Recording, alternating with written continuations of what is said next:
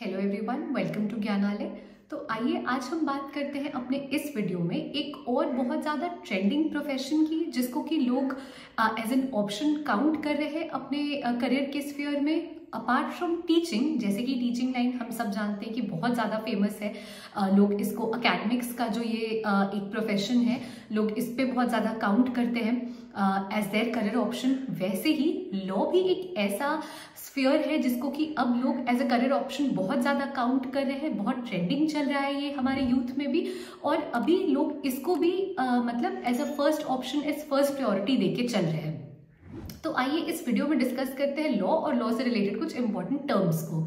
सबसे पहले तो लोग पहले ग्रेजुएशन करते थे, फिर उसके बाद LLB की डिग्री लेते थे, बट एक मेजर डिफरेंस, एक मेजर शिफ्ट जो अब आ गया है वो है 5 इयर्स इंटीग्रेटेड कोर्स का।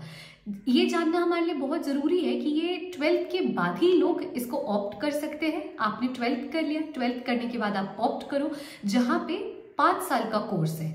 अब पहले आप अपना ग्रेजुएशन कंप्लीट करते थे 3 साल, फिर आप 3 साल में लॉ करते थे। अब जो ये 5 साल का इंटीग्रेटेड कोर्स आ गया है, ये आपको BA LLB की डिग्री दिला रहा है। मतलब 12th के बाद आपका ग्रेजुएशन एंड लॉ की डिग्री आपको साथ में 5 साल में ही कंप्लीट होके मिल जा रही है। तो यहाँ सबसे पहले तो I would like to highlight कि 1 साल का फायदा हुआ आपको, बिकॉज जो 3 साल आप ग्रेजुएशन करते और फिर आप LLB की डिग्री अगले 3 साल में लेते, वहां आपको 6 साल लगने थे। ये 5 इयर्स इंटीग्रेटेड कोर्स जो आ गया है, इसमें आपका 1 साल ना सिर्फ बच रहा है, बट देन एक इंटीग्रेटेड कोर्स एक बार में आपका कंप्लीट हो रहा है, और एक ही जगह जाके आप पूरा जो नॉलेज है इस फील्ड से रिलेटेड, लॉ से रिलेटेड जो इम्पोर्टेंट इश्यूज हैं वो सब जो कि है आप जान पा रहे हो। उससे रिलेटेड जितने भी टॉपिक्स अभी चल रहे हैं, उससे रिलेटेड जो भी नॉलेज आपको गेन करना चाहिए, आप वो सब गेन कर पा रहे हो।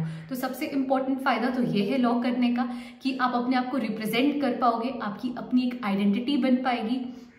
अब हम आते हैं कुछ इंपॉर्टेंट टर्म्स से जो इससे रिलेटेड है उसके बारे में जानते हैं कि भाई लॉयर किसे कहते हैं, बैरिस्टर किसे कहते हैं।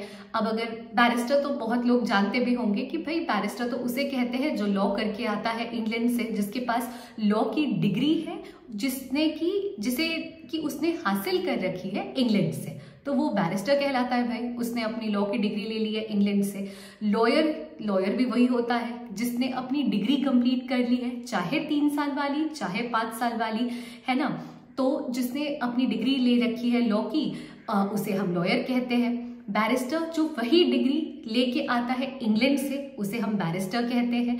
एक बहुत मेजर पॉइंट ऑफ डिफरेंस जो मुझे यहाँ बताना है एडवोकेट और लॉयर में, वो ये है कि जब आप एडवोकेट की बात करते हो, उसने भी अपनी डिग्री ले रखी है, 3 साल की हो या 5 साल की हो लॉ करके, लेकिन डिग्री के साथ साथ उसने अपने आप को एनरोल करा रखा है with the bar council of India, and इसीलिए हम उसे एडवोकेट कहते हैं। जब हम लॉयर की बात करते हैं तो उसने 3 साल या 5 साल की डिग्री तो ले रखी है, बट उसने अपने आप को एनरोल नहीं कराया है अभी तक with the bar council of India. और एक सिमिलैरिटी भी है, आप बैरिस्टर कहो या आप लॉयर कहो, दोनों के जो रिस्पॉन्सिबिलिटीज है, पावर्स है, वो सेम है। तो बैरिस्टर और लॉयर में यही है कि भाई इनके पास सिमिलर डिग्री है, इनमें सिमिलैरिटी यही है।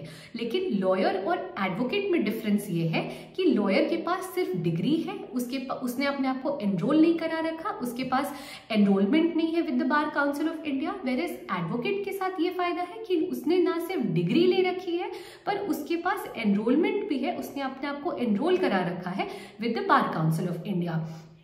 एक और टर्म है सॉलिसिटर। ये भी बहुत बार सुनने को मिल जाता है कि भाई सॉलिसिटर क्या है। तो जो सॉलिसिटर होते हैं वो अपने आप को रिप्रेजेंट नहीं करते कोर्ट में। अब जैसे क्या होता है, जब आप बात करो, अब जब ये रिप्रेजेंटेशन का टर्म आया, तो मैं एक और आपको यहाँ पे मेजर डिफरेंस बताती हूँ लॉयर और एडवोकेट के बीच में।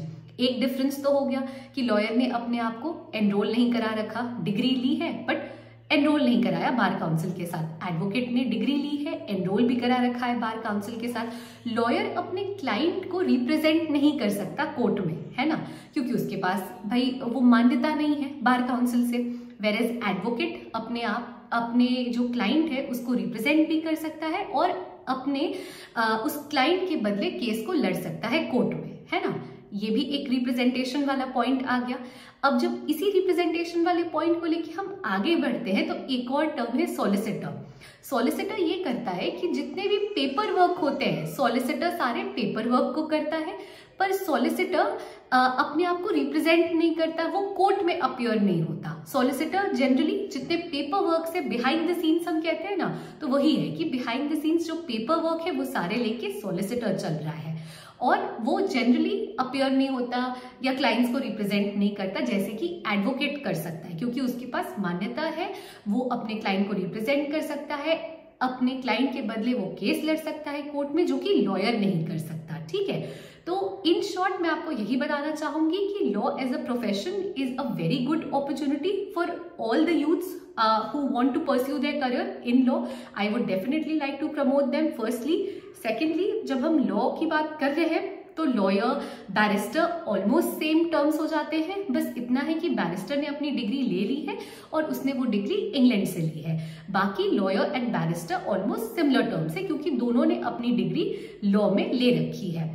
एडवोकेट इसलिए अलग है क्योंकि उसने मान्यता ले रखी है डिग्री के साथ साथ बार काउंसिल ऑफ इंडिया से, और प्लस वो अपने क्लाइंट को रिप्रेजेंट करता है कोर्ट में, अपने क्लाइंट के केसेस को लड़ता है कोर्ट में।